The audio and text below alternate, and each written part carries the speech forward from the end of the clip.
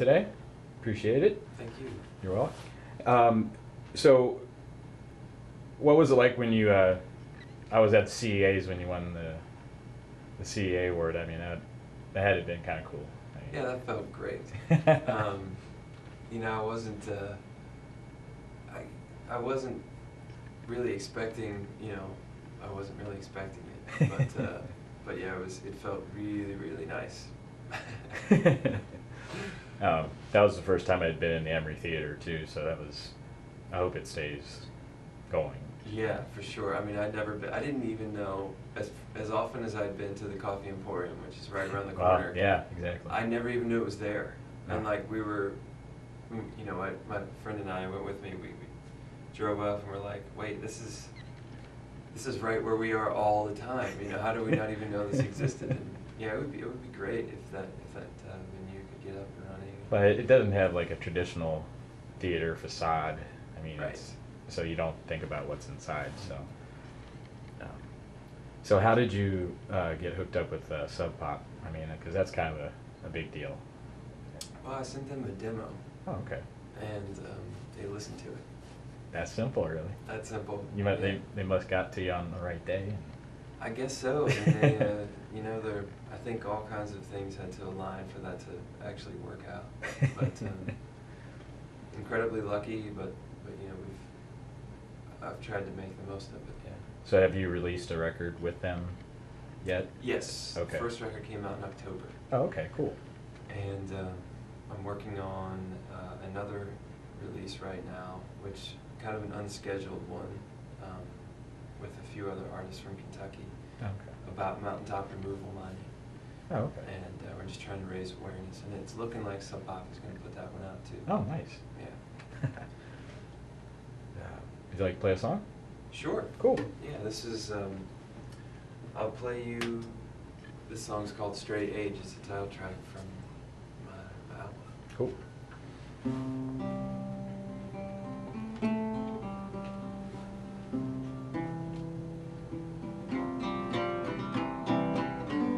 So much what I pushed out once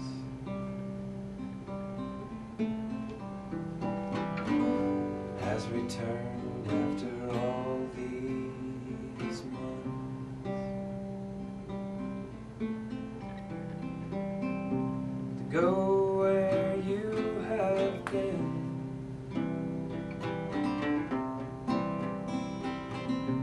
to be where you are again. Come be close and be rested, darling. Come be close and be rested.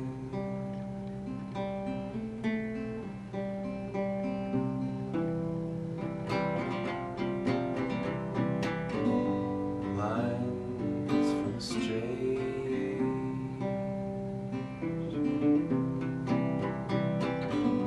news comes round from another day's page,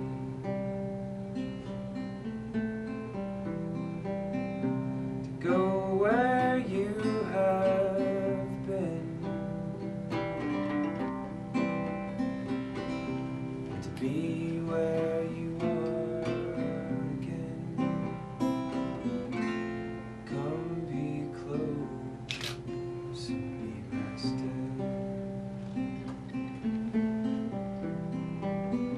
darling. Come be close and be rested.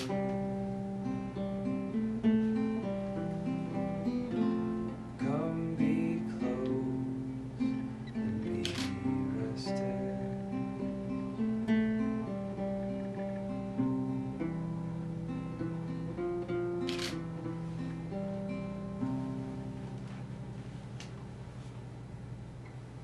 Very nice. Thanks. So I understand you're going on a tour with Ben Soley fairly soon. Next month, is it? Yes, our first date is on the 17th of February in Indianapolis, and then the next night on the 18th we'll be here. We'll be at, I think we're playing think it's the Mad Hatter. Mad Hatter. In Covington. Yeah. I've never. This sounds so silly, but I've never actually been there. I don't go like I said earlier. I'm a homebody. I don't really go out all that much. But I originally was going to be at the Southgate House, and there was a scheduling conflict. Oh, okay. Because that's kind of home base. I think of Southgate House. It's one of my favorite places. Yeah, it's such a great venue. That's where you had your CD release at, wasn't it? Okay. I've played there. I've played there probably half the times I've ever played anywhere. Really, I mean, I feel like I'm there all the time. But it's, I really like it there. So. It's just the historic. Yeah.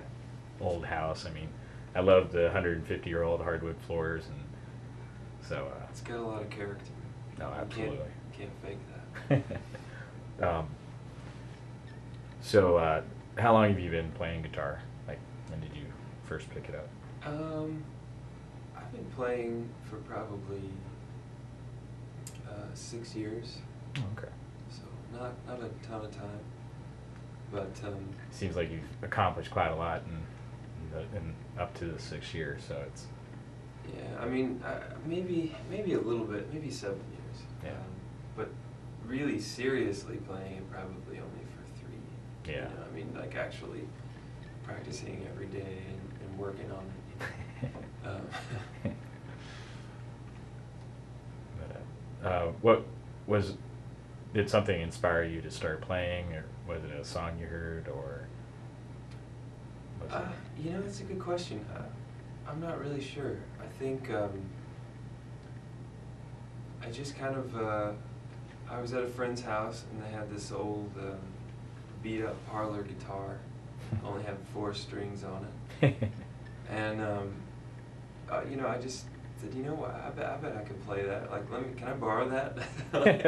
Can I see if I can get that? Get the thing up and running, and I'd really like to see if I could play it. Yeah. Try to learn it, and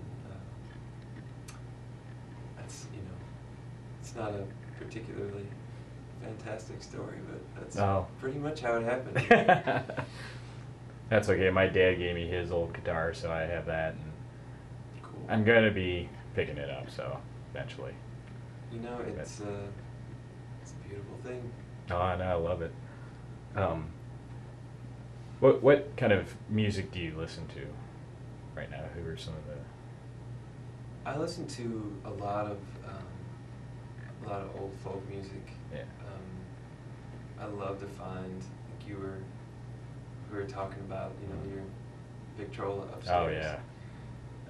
Old 78s, and there are some really wonderful companies who are finding all those old records and restoring them, releasing them on CD. Like there's a company out of Atlanta called Dust to Digital, and they have this treasure trove of releases from the teens, 20s, 30s, pop music, folk music, jazz.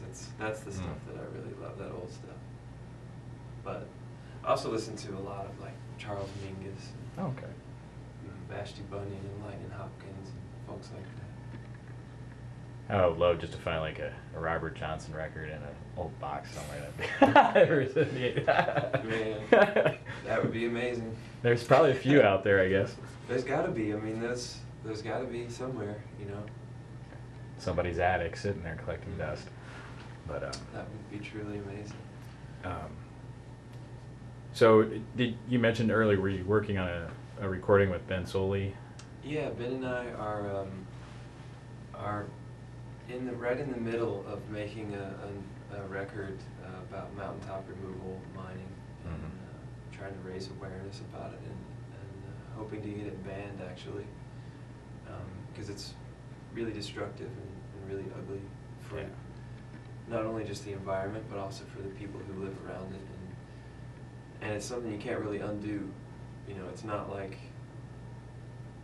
like nature can realistically reclaim that land. Yeah. I mean, it's just a wasteland for as long as, as far as human time goes. Yeah, exactly. As far as if you're talking about deep time and geologic time, it's none of it makes any difference. But I mean, if you're talking about what it does to communities and what it does to wildlife habitat. It's just devastating. Yeah, absolutely. So we've been in the studio for a few days, and most of it's finished. It's being produced by Jim James, and we're really excited about it. Hopefully it'll be out in the summer. Where are you recording it at? Well, so far we've made some recordings in Louisville, but Oh, I'm okay. not sure where we're going to make the second batch. Kind of depends on where we can all convene. You know, Yeah. we'll have such crazy schedules that it's hard to get everybody together. So wherever that might be is where it'll be. Yeah, exactly. Would you like to play a couple more songs? Sure, Cool. love to. Why don't I play one from that new record? Oh, absolutely. This is one that I've recorded before, just at home. It's called Fly Rock Blues.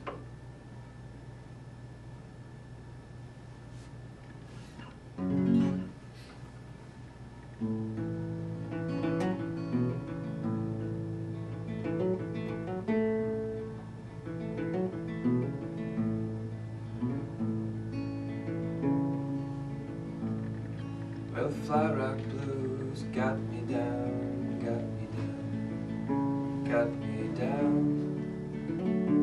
got me way down. And the people praying, don't you land on me, don't you bust my house, just let me be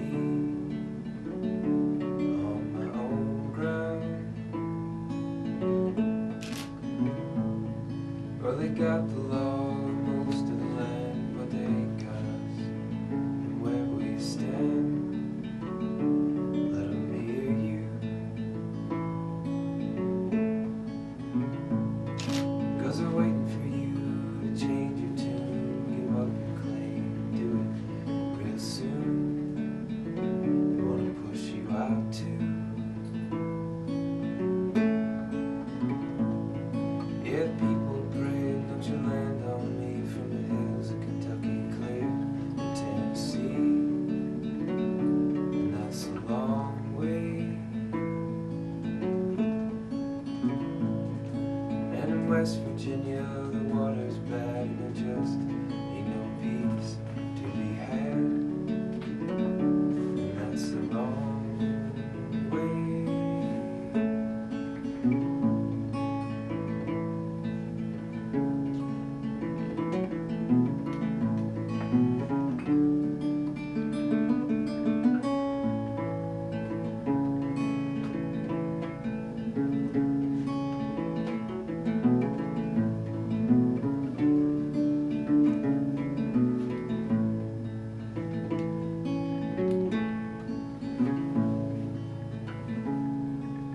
Maybe you're living far away, there's nothing under your ground for them to take, for them to latch on to.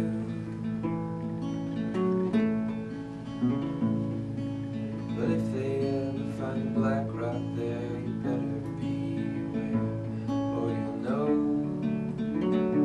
Fly Rock Blues too.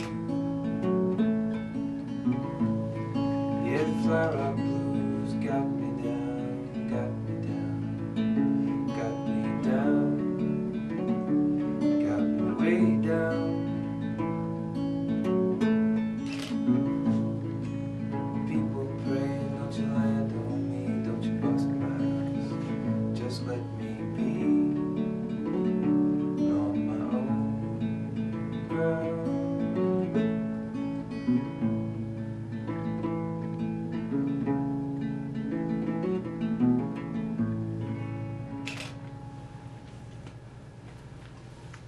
Very nice song.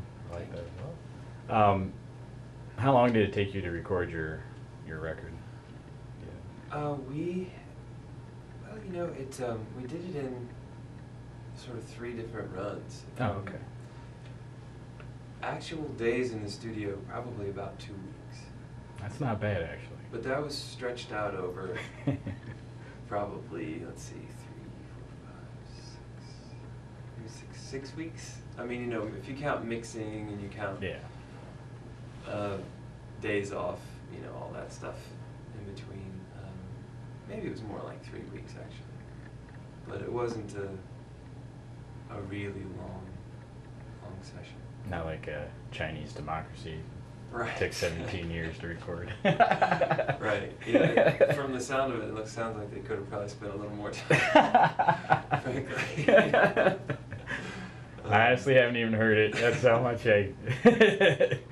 But well, I don't know. That's a whole nother Maybe story. that was too harsh. Maybe that was too harsh, but you know. So, do you have another song for us? Sure. Cool. Yeah, I like to do. Just keep it in low-key mode, if you don't mind. Not a problem. All right. This one's called Every Color and Kind.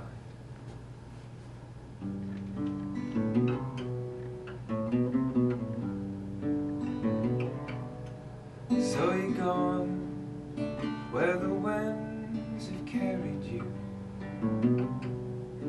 o'er ocean and home to me. Twilight settles in, the days through, the tale of the beckoning sea.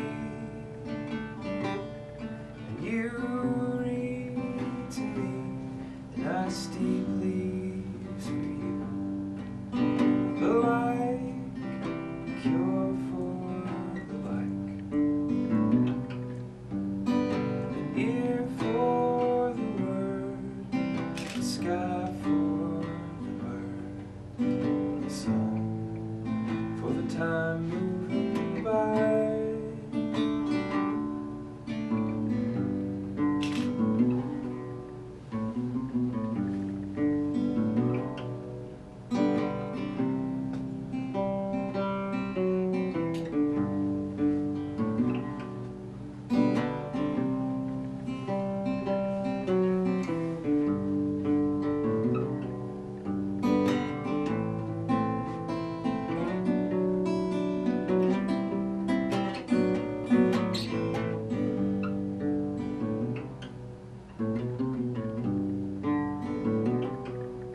So you've gone where the winds have carried you,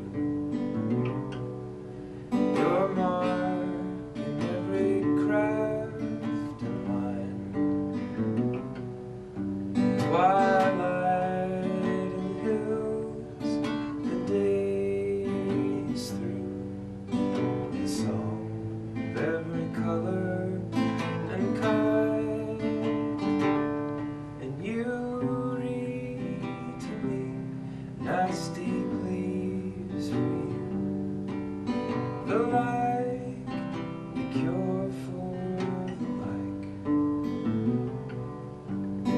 an ear for the word, the sky for the bird, a song for the time moving by.